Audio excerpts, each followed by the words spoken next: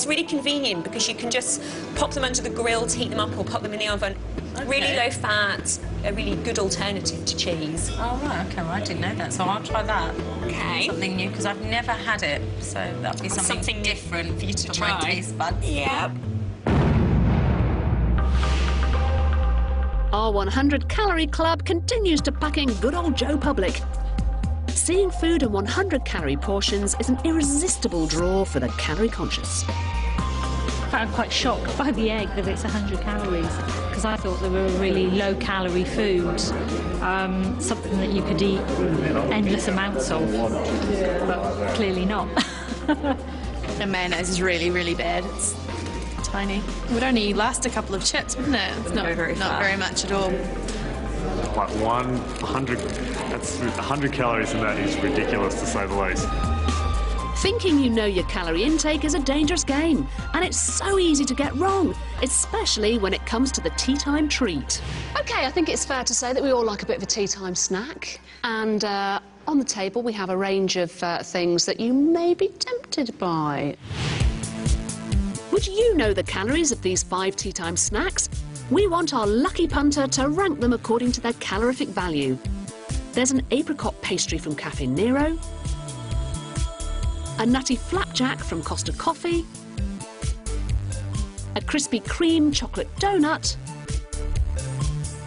Neal's Yard yoghurt-coated raisins, and a slice of Marks & Spencer's cappuccino cake.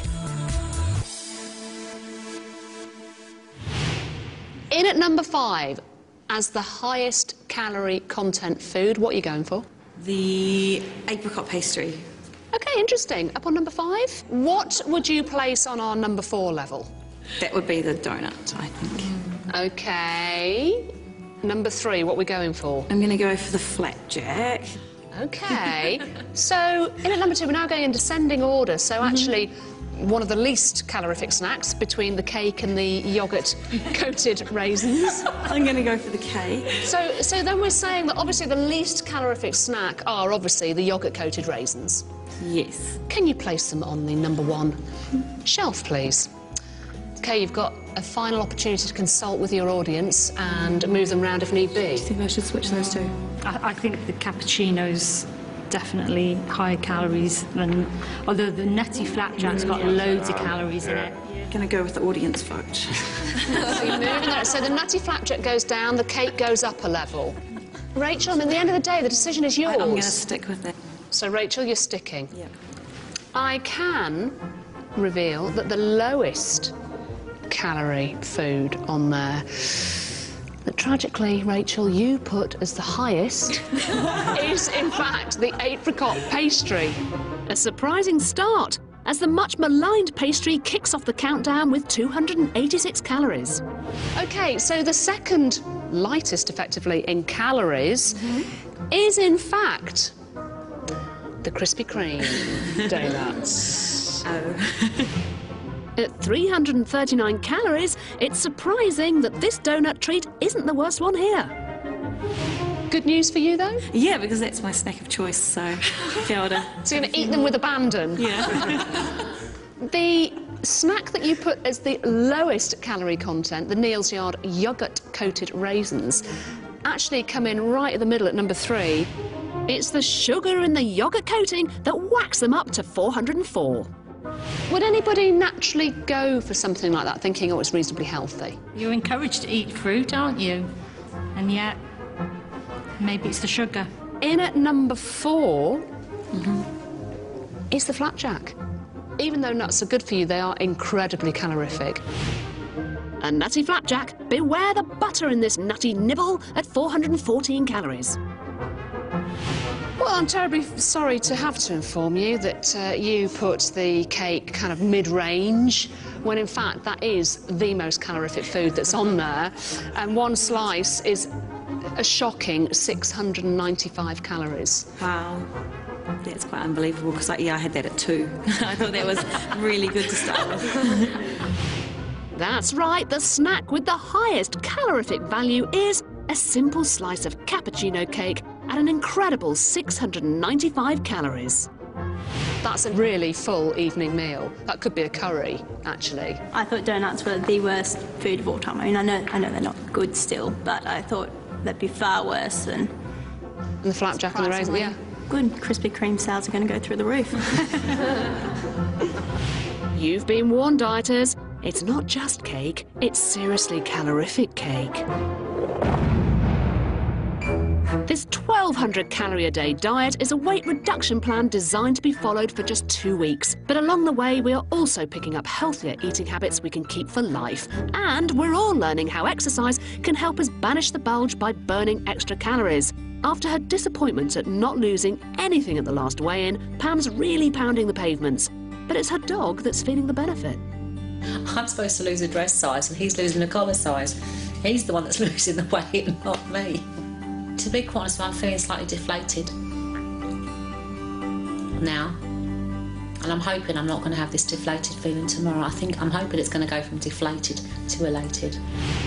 But a good weigh-in can change everything. And after losing 8 pounds, Lizzie's daring to dream. The last time I was in this wardrobe, it was really depressing, actually, because I was so far off fitting into any of these clothes. So now I'm sort of like, oh,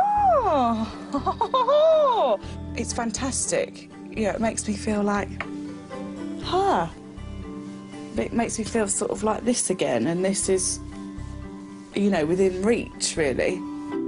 And this diet is shifting more than just weight. It's shifting Lizzie's entire perspective on food. It's been a real education, and it's changed what I think about how much I put in my mouth, how much I put away into this poor body that's going, ooh, you know, swelling up from all the fat. It's, but it's something I'll keep with me, I think, forever. Still to come, has addict Alpa put her cheesy past behind her? Plus, the drama of the weigh-in looms and one diva is wavering. I don't want to get on the scales tomorrow. In fact, it's going to be very difficult for me, the way I actually feel about it. And I'm making a decision on whether I'm actually going to get on them or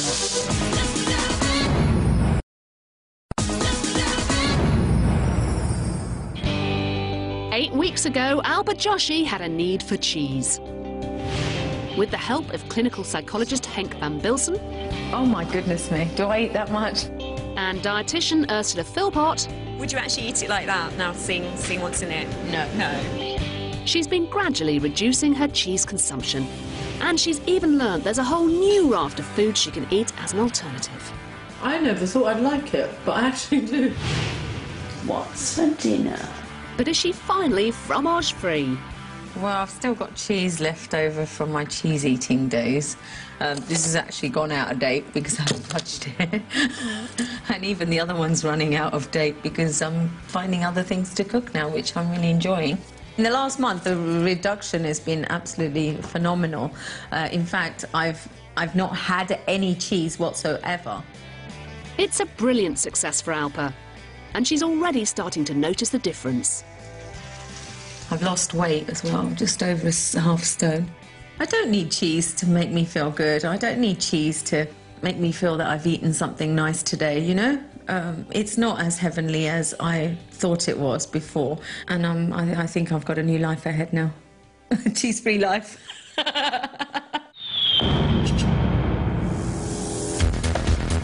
Day 11 of my Big Fat Diet Show Drop a Dress Size 2-week challenge. I'm back at the 100 Club with my dieting divas.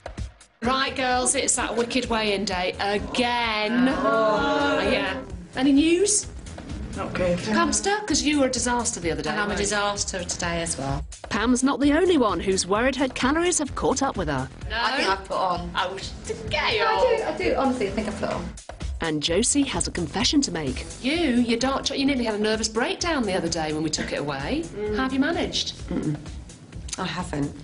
Have you fallen off the wagon? Yeah, I have. The chocolate, I just can't do it. But there's no hiding from the scales. All right, girls. I'm going to go first. I genuinely am very nervous about this. I honestly don't think I've lost anything. I've already dropped 3 pounds, but have I lost any more? Oh, yeah! It's about on! 9 stone 8! Another pound off. That's 4 in total, and I'm inching ever closer to fitting into my gorgeous gown. I feel really sick. I've got to go now because I don't think I have. Josie's been pretty consistent so far with an impressive £5 total loss. No. But has her naughty nibbling let her down? See, I've put on £2. That £2 gain takes Josie's total weight loss back to just £3. So you've got a few days to get that back off again. Yeah. Super slimmer Bev has seen her weight plummet by £9 already. Oh, And another pound takes her to £10 in total. I don't think I've lost any. I really don't. Gail's lost £6 so far, but has she managed to keep up the good work? Oh, I've put on £1. I'm 9 stone 3. And I've been to the toilet. Another diet diva heading in the wrong direction. That £1 gain takes her total loss to £5. OK, so you've put on 2, you've put on 1. So far, Debbie's lost £5. I've lost £2. Another £2, and Debbie's lost an impressive £7 in total. Oh, I never thought that. Oh, God. I feel very nervous. After a bad start, Lizzie's lost a total of £6. Can she maintain the momentum?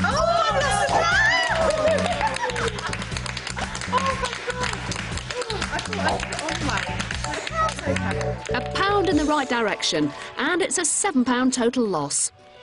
With a £3 loss so far, Pam's been struggling to stay motivated, and at the last weigh-in, she lost nothing.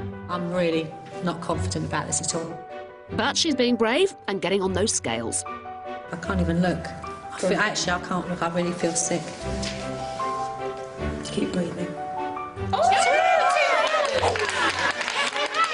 What a boost for Pam. That £2 loss keeps her heading in the right direction and means she's lost £5 in total. I've worked so hard. I can't tell. Oh no, I'm all emotional. Bless you. I can't tell you how hard that was to drop that £2. I can't tell you. But that's metal. See, like, I'm silly as that. It is an emotional thing. Really worked hard to get rid of that. See, that's 2 days. Some of us have gained and some of us have lost, but overall we've achieved a staggering 2 stone 13 pounds in total weight loss in just 11 days. With our gorgeous gowns looming large in the background, it's the final push. OK, girls, for the sake of 3 days, we want to get into those frocks really nicely and we're going to have the most amazing photo shoot. So, is it worth it? Yes. Come on then. Before embarking on this or any diet, seek medical advice from your GP first. For more information on the drop a dress size diet, including whether it could be suitable for you, go to channel4.com/food. Next time on my Big Fat Diet Show, I interview the man who took on the tobacco industry and now believes the food industry poses as great a public health threat. Today, what's the most salient stimuli for millions of people? It's food. We fix the priest who's guzzling up to 2 litres of cola every day. The moment it touches my tongue, I feel my taste buds come alive and the liquid dances on my tongue. My diet divas get a good old British favourite from Matt Dawson. You lot make it every single weekend, do you not? Yes! A Sunday roast. Yes! I reckon I can do it for about £4.50. No. And it's time for the final weigh-in, where we all have dropped that dress size in just 2 weeks. God, I'm so nervous for the first time ever.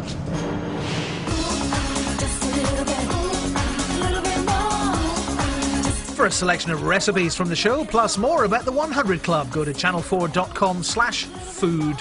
Tonight at 10:10, a Body Shock special full as a teenager with a difference. The girl who cries blood. Next, though, Celebrity Big Brother. Or is it Countdown?